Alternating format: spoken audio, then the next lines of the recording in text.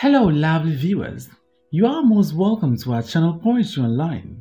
In this video, we shall be discussing the detailed analysis of Nightsong City by Brutus. Kindly subscribe to our channel and press the bell icon to get updates on all our new videos. Once again, let us assure you of a very interesting discussion. Get ready for this lesson. Brutus was a South African political activist, poet, and scholar, best known for his work with the anti-apartheid movement. He first gained notoriety in the 1960s as a founding member of the South African Non-Racial Olympic Committee when he initiated a successful international boycott of the South Africans' racially exclusive team from the Olympic Games. Arrested and jailed many times for his activism, Brutus and his family went into exile in 1966, eventually settling in the United States of America. As a scholar, Brutus taught at the University of Denver, Northeastern University, and the University of Pittsburgh, receiving honorary degrees from Worcester State University, the University of Massachusetts Amherst, and Northeastern University. Brutus published 12 collections of poetry and contributed articles and commentary to multiple publications throughout his life. He eventually returned to South Africa, where he remained active in teaching and social justice issues until his death. Nightsong City is a short poem of only 9 lines, making up just one sentence. It is nevertheless a very handsome and powerful poem on account of its tone and imagery.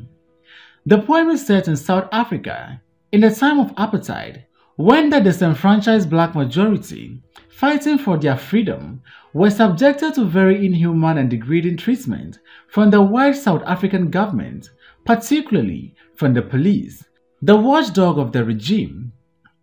Until the early 1990s, white people ruled South Africa through a system called apartheid. Apartheid means separateness in the African language. The laws of the apartheid system classify people according to 3 major racial groups, that is, whites, Bantu, and people from mixed descent. Under the apartheid system, one's skin color determined where one could live, the job he or she could do, and what type of education he or she receives. The apartheid system prohibited most social contact between races and denied any representation of non-whites in government. To show their discontentment, the black population resorted to revolt in Soweto and other black townships in South Africa. This resulted in the unlawful arrest and imprisonment of so many nationalists, including Nelson Mandela.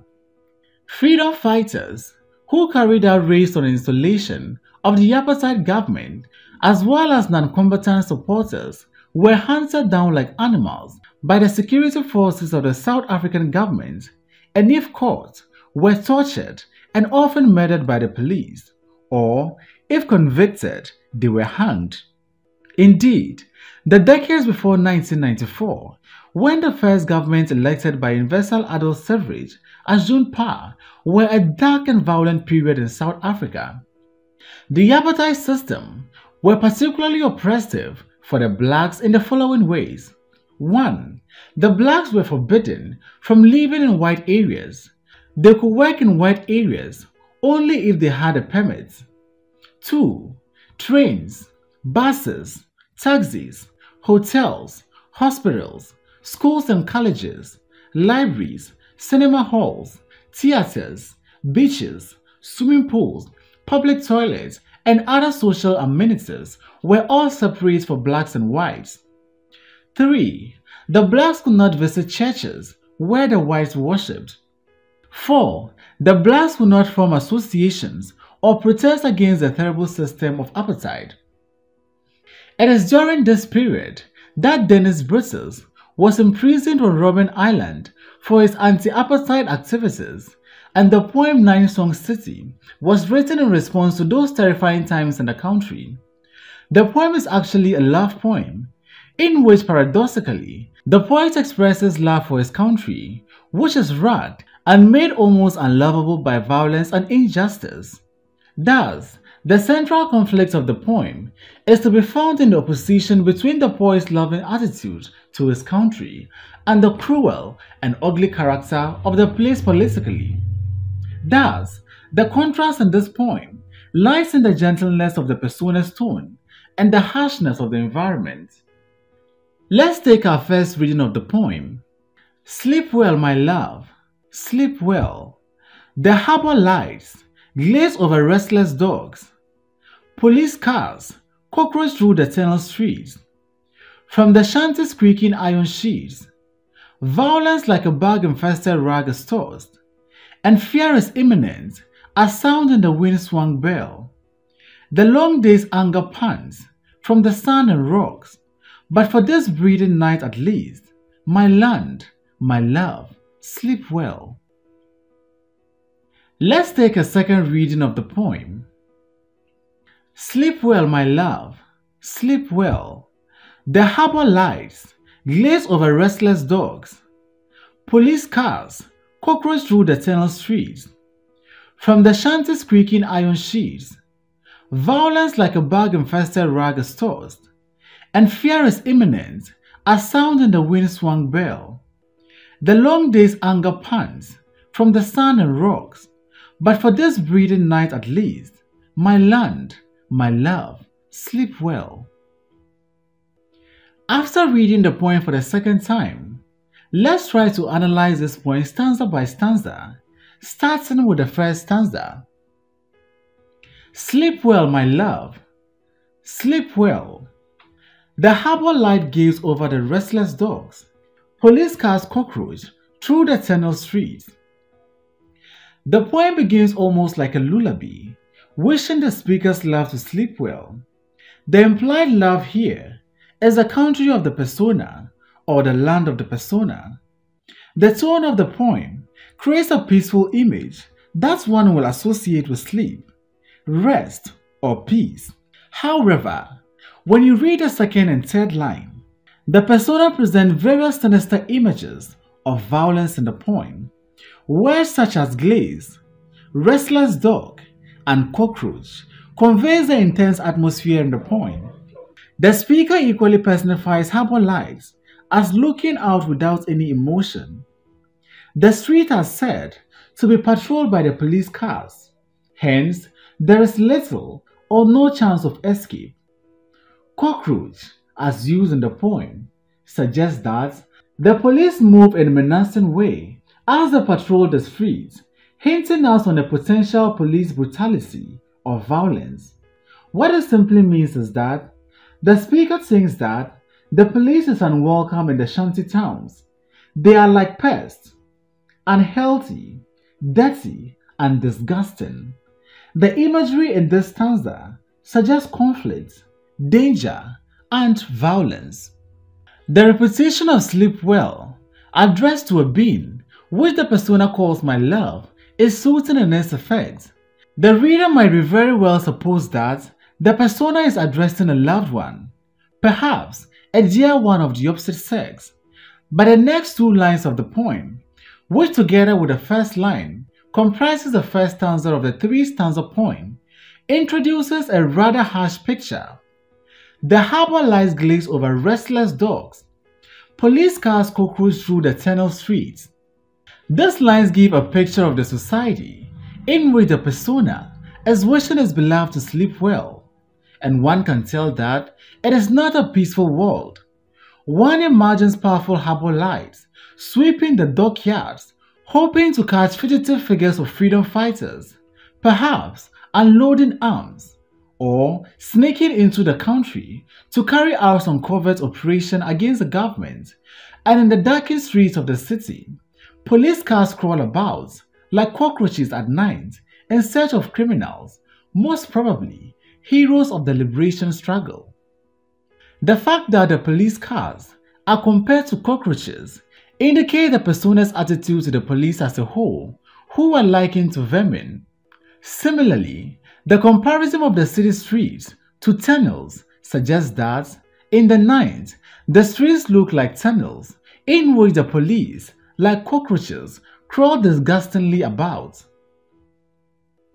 Let's move to the second stanza. From the shanties of creaking iron sheets, violence like a bag-infested rag is tossed, and fear is imminent as sound in the wind-swung bell. In this second stanza, we have an undertone of violence and fear.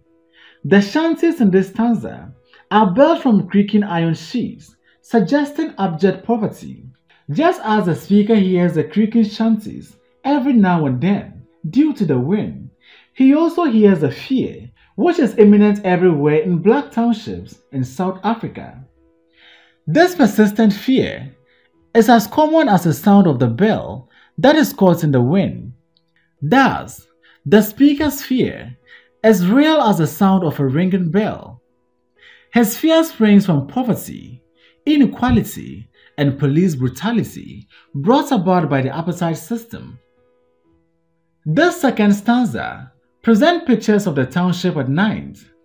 This is, of course, where the deprived South Africans live, or where the deprived Africans live. It is a place of tin shacks and corrugated iron sheets which creak and ground in the wind. It is also a place of endemic violence, particularly violence of the kind that is associated with poverty, drunken fights, gang warfare, ill treatments of women, armed robbery, and of course, police brutality. Although this is a place where life is cheap and where people live in constant fear of violent death, the poet's imagery is particularly powerful here. Violence, he says, is like a bag-infested rag, something diseased and unhygienic, which spreads contagions. And fear is something which rings incessantly in the ear like a wind-swung bell. Let's move to the third stanza. The long day's anger pants from sand and rocks, but for this breathing night at least, my land, my love, sleep well. The use of panting in the third stanza means that South Africa is yearning for freedom, or the blacks in South Africa are yearning for freedom from the apartheid system. In spite of the violence and chaos in the previous lines, the persona still bids his beloved country to at least rest during the night and take a break from the violence and brutality that characterize the apartheid system. This stanza expresses the speaker's yearning or longing for peace for his beloved country. The use of the word but creates a contrasting scene of the nighttime in South Africa and daytime in South Africa in black townships. Also, we equally find this interesting lines in the poem. My land, my love, sleep well. These lines are very affectionate. This shows the speaker's love for his land. This almost feels like the love a parent has for his child. My land, my love, sleep well. The concluding three lines of the poem begin by picking up on the images of violence. The day, which is now ended, is described as one that pans from the sand and rocks. The resentment against apartheid system seems to issue from the very sand and rocks of the natural landscape. Nature itself, during the day, seemed to scream in anger against apartheid's injustice. But for this brief moment, during this night, the violence and anger seems to have subsided, and the poet is able to bid his beloved country to sleep well. This poem is not addressed to another human being, but to the land. It is South Africa herself, worn out by the day's violence and settling down to the night's uneasy rest, which the poet bade a loving good night. Sadly, the poet knows only too well that after the night's respite, the morrow or the next morning will only bring more apartheid injustice and violence. Thanks for watching this video. Please don't forget to like, comment, subscribe, and share this video.